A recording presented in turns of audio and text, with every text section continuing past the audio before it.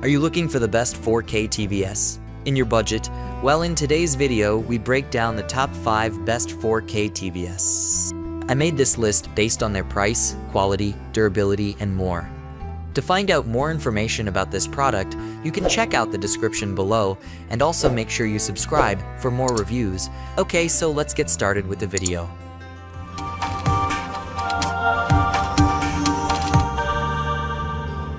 The fifth product on our list is the TCL QM8 Mini-LED 4K TV. The TCL QM8 QLED TV, TCL's new top-of-line offering, checks all the right boxes for a flagship TV in 2023. It comes in an array of larger screen sizes up to 98 inches. You get the Google TV Smart platform, which remains one of the most powerful and satisfying to use on the market, and it's one of the brightest sets you can buy. But the lower end of the space has been heating up so much the last couple of years that there are now a half dozen TVs that offer just as much, if not more, than the TCL QM8, and that put the QM8 in a tricky position, despite everything it gets very much right. Despite being an overall brighter TV, the TCL QM8 just doesn't match the Hisense U8K and other key metrics. It's also important to note that the Hisense can be found online for $1049, $150 less than the TCL QM8. The QM8 is still a fantastic TV, and one we definitely recommend for those with a lot of ambient light in their living rooms, but it's not the sole option out there. Like most of today's TVs, the QM8 minimizes the bezel so it can maximize screen real estate. It's limited to less than an 1/8 inch on the top and sides and just over a 1/2 inch on the bottom. The latter is presumably to accommodate the easily visible TCL logo dead center.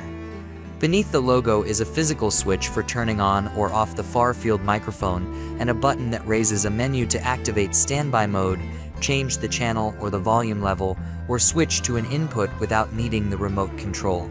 The back of the TV is all matte black, with textured vertical striping across all but a shiny oval area in the center, which is where the ultra-bass subwoofer protrudes. The only other features of note here are the 300x400 VESA holes you can use to mount the QM8 on the wall. Be careful when doing so, however. The set measures 56.9x32.6x17 inches and weighs 51 pounds, so you will almost certainly want help when setting it up. Another option is the included stand. It's a 2-piece, wedge-shaped pedestal that requires a lot of screws and no small amount of patience to install. 4 plastic pads on the bottom help protect your entertainment center, but one of those came off and got lost during our testing period, leaving the set just a little lopsided. It's hardly a big deal, but a tougher solution would be welcome. Except for the power cable connector, which is located on the left, all of the ports on the QM8 face directly out the right side of the set, making them easy to access in almost any setup configuration. And both the power jack and the ports are hidden behind snap-on panels that give the rear of the TV a cleaner look. The ports include Ethernet, coaxial cable and antenna, 1 USB, AV-in, headset, SPDIF optical audio out, and the requisite HDMI ports. There are 4 of the last, with 2 limited to the 60 Hz bandwidth of the older HDMI 2 standard, and one of these is equipped with EARC. Of the remaining 2 parts, one is a standard HDMI 2.1 port enabling 4K at 120 Hz, and the other 4K at up to 144 Hz when used with games that support variable refresh rate VRR as a feature. The extra smooth motion of the higher refresh rates is nice, but it's a little disappointing that all 4 ports aren't capable of 4K 120 Hz. With the QM8, TCL has fused a number of popular technologies in its attempt to craft a higher quality LCD picture. Mini-LEDs allow for more precise control over brightness due to a higher number of potential dimming zones of up to 300 on the 98-inch model, and quantum dots that enhance contrast in color. TCL also touts its proprietary high-brightness ultra-direct LED backlight to crank up the brightness still further. Finally, the 8th engine Gen 3 is supposed to analyze and improve the picture in real time, so you're always seeing it at its best. Does all of this help the QM8 turn out a good or better picture? To a degree, yes. It certainly gets bright. There was no mistaking the fine details or sharp edges of Robert Pattinson's ink-eye cowl in the Batman, even against the bleak backdrop of a decaying Gotham City. But although all those dimming zones do help amp up the black, it never gets as perfectly dark as it will with an OLED TV. so you're missing out on at least a few of the more startling effects of Matt Reeves's direction and Greg Fraser's cinematography. For the same reason, Denis Villeneuve's Dune loses a bit of its oomph in the shadowy interior scenes, though they and the silhouettes Villeneuve deploys amply still come across, and the arid oppressiveness is sharply amplified in the many sections set on the sands of Arrakis. More traditional-looking movies fare better, with Top Gun. Maverick's earthbound and high-flying scenes landing equally well. Heavily animated titles further trade on the added vibrancy.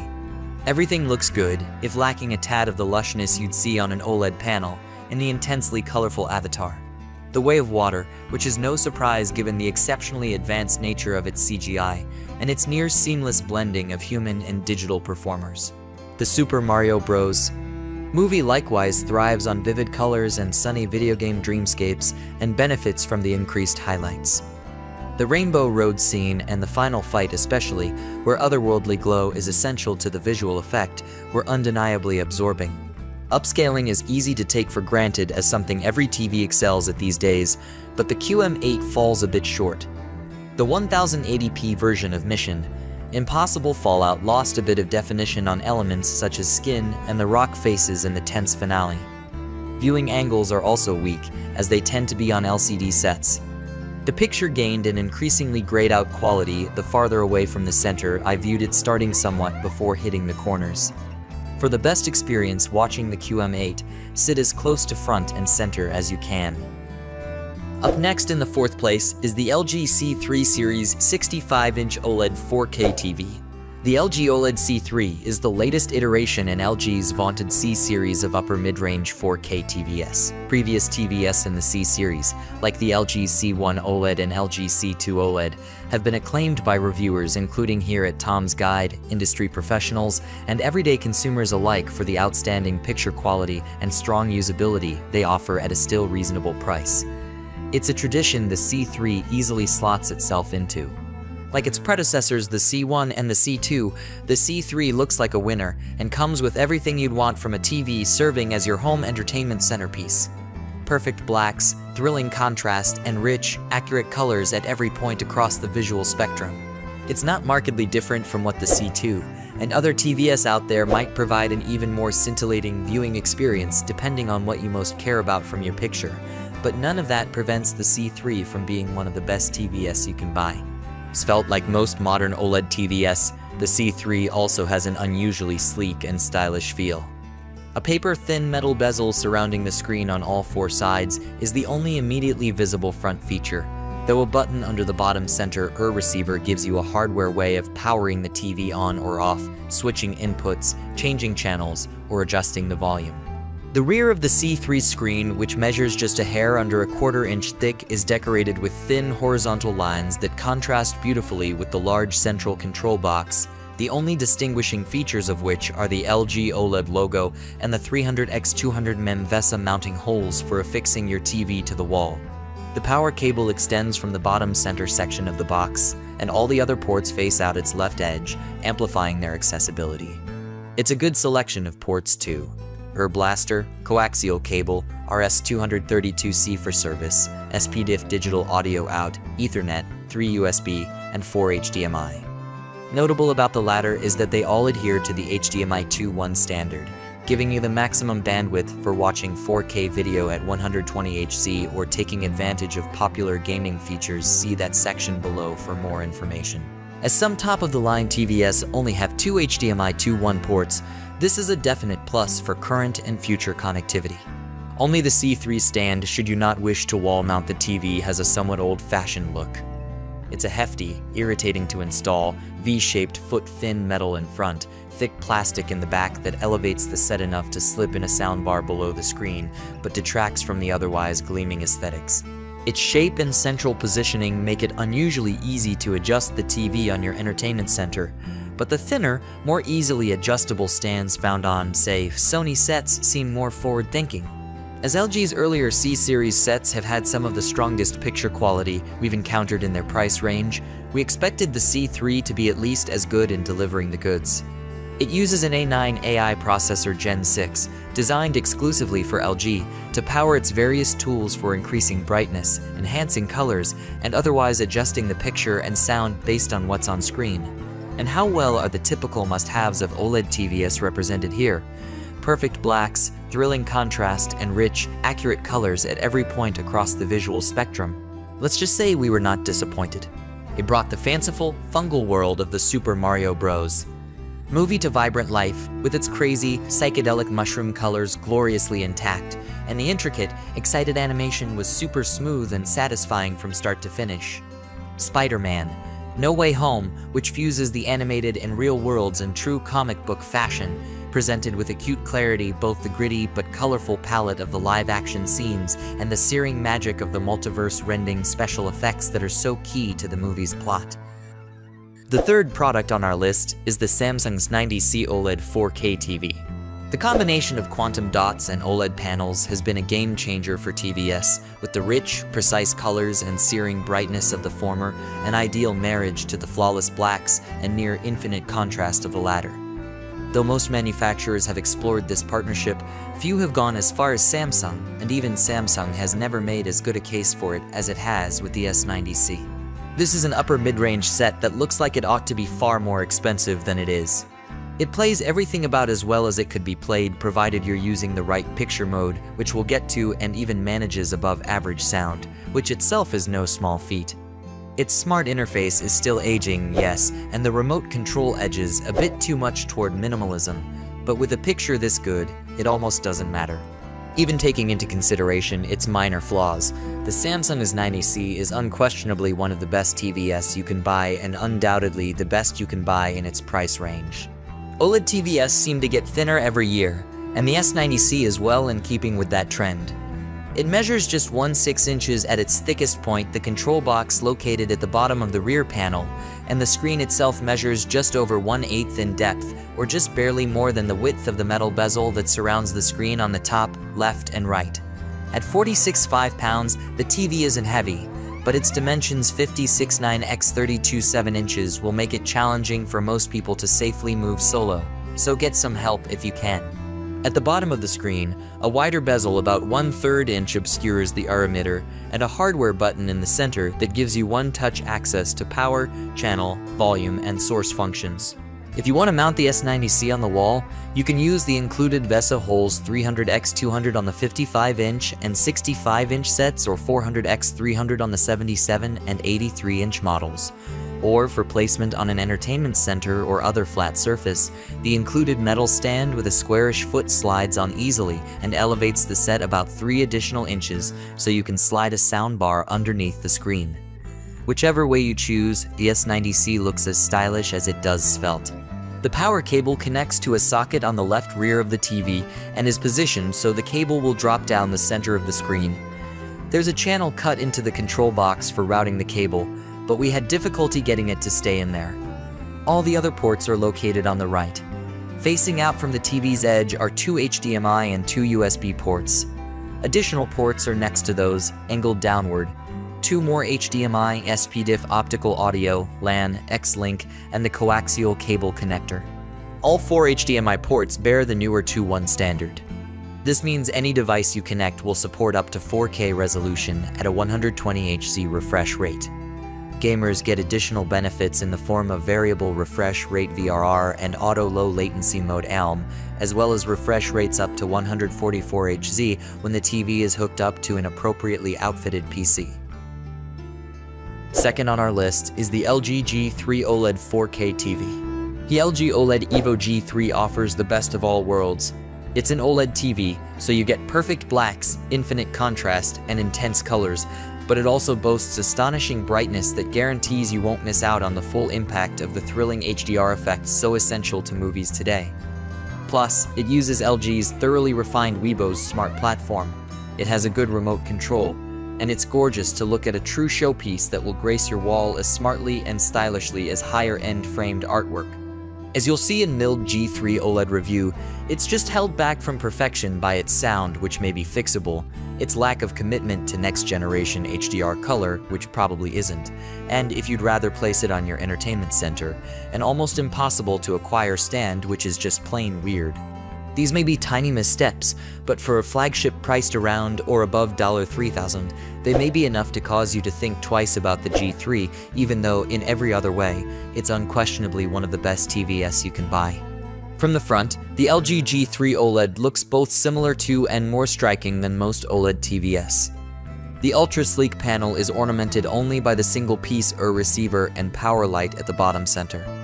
The only other visual feature is the bezel, which, because it's both incredibly slim, less than 1/16 of an inch in silver rather than the usual black or dark gray, makes the G3 look as though it's framed with light, even when it's turned off.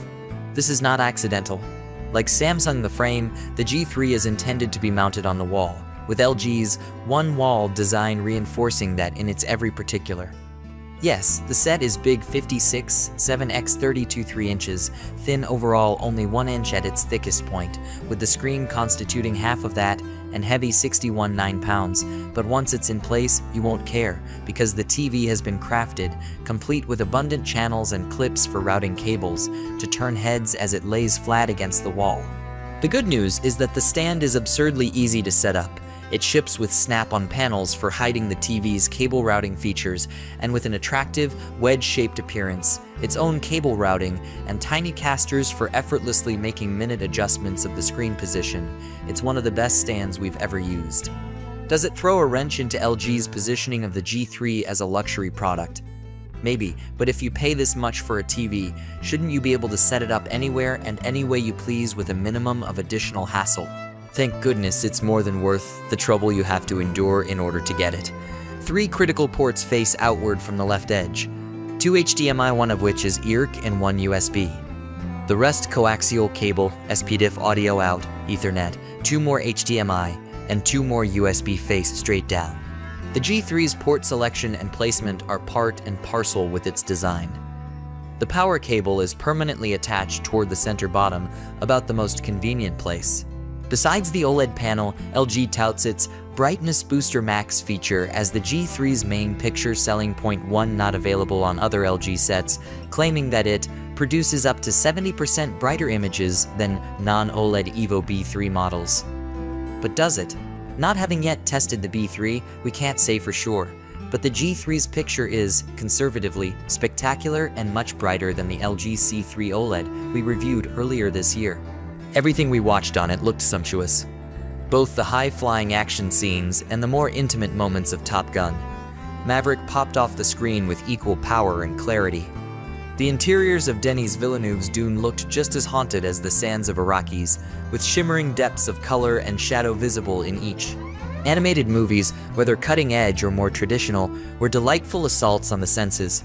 Avatar, The Way of Water primarily through the lush blues and greens of the Pandora land and seascapes and the Super Mario Bros.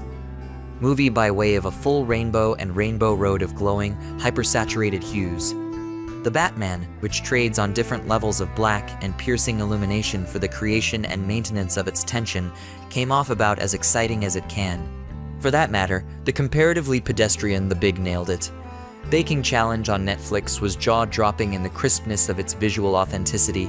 I may as well have been standing between Nicole Byer and Jacques Torres watching various baking horrors unfold. And if a TV can make nailed it, entries look appetizing, it has to be good. The screen definitely and literally lit up the room, and the OLED panel ensured that the screen's colors looked equally vibrant when viewed from anywhere within it. The G3 lacks support for HDR10+, but even so, this is what you want a TV to look like. Finally, the top product on our list is the Sony Bravia XRA95L QD-OLED 4K TV. The Bravia XRA95L is Sony's flagship TV, a fully tricked-out QD-OLED unit that serves as both the top-tier offering in Sony's Master Series and the most advanced set the company produces. As such, it sells for a high price, $3,499 for the 65-inch model. But do you get your money's worth? In a word, yes. With stunning picture and sound quality, a raft of innovative and interesting features, and a few killer extras, the A95L easily deserves to play among the most stalwart of the industry's power players, and it dominates them in more than a few categories. If not for its color reproduction and brightness levels, which fall just short of what you'll see from the best sets by LG and Samsung, this would be a slam dunk choice for anyone looking to buy a high-end TV, and even these issues won't be deal breakers for everyone. Even so, if you have the money, there is no question that the A95L is one of the very best OLED TVs you can buy and one of the best TVs overall. Like most modern OLED-based TVs, the A95L is notable for both its general size 56.9 x 32.8 x 14 inches and its svelte profile, only about 25 inch at its thinnest point. The combination of these qualities and the set's weight 51.6 pounds means you will need some help moving and setting it up. An even thinner black metal bezel about 1/16 inch surrounds the screen on the top, left, and right, and there's a wider one on the bottom just shy of 2/3 inch at its widest to showcase Sony's logo in the lower left and the emitter dead center. If you don't want to mount the A95L on the wall, using the integrated 300x300 VESA holes on the back panel, which sports a handsomely designed field of squares and snap-off panels for hiding the ports, see the next section, you have the option of installing the included stand. Each of the 2 feet screws into a corner on the set's back. For the 55 and 65-inch TVS, there are 2 possible installation positions. One where the bottom of the screen nearly touches the supporting surface, and another where it's elevated about 3.2 inches to accommodate a soundbar. The 77-inch A95L adds a 3rd stand position that lets you mount the feet centrally instead of on the corners, which due to the TV's speaker hardware is not possible on the smaller models. The power cable extends out the right side of the TV. All of the other ports are on the left. These include a coaxial cable connector, RR and RS-232C jacks, an Ethernet port, a jack that doubles as a digital audio out, and an S-center speaker in, the far-field microphone switch, a power button, 2 USB ports, 2 center speaker in leads, and of course HDMI ports. There are 4 of these, of which only 2 the 3rd and 4th, the former of which is also equipped with ERIC support the HDMI 2.1 standard for taking advantage of higher bandwidth features such as 4K at 120Hz, variable refresh rate VRR, and auto low latency mode ALM. Though any number of these ports is good and a necessity for getting the most out of your gaming, both LG and Samsung max out the ports on their higher-end TVS, leaving Sony's 2 looking a little paltry. Even if there aren't a ton of devices that can take advantage of HDMI 2.1, it would still be nice to have more options. By themselves, QD-OLED TVs already combine 2 of the best worlds of current display technology: quantum dots for vibrant colors and expanded brightness, and OLED for perfect blacks and the infinite contrast they allow. In addition, Sony's cognitive processor XR enables and executes a variety of other features that the company claims further enhances picture quality. Based on my time spent with the A95L, I must declare those an unqualified success. Thanks for watching, and that's all for now. I hope to see you guys in the next video. Till next time.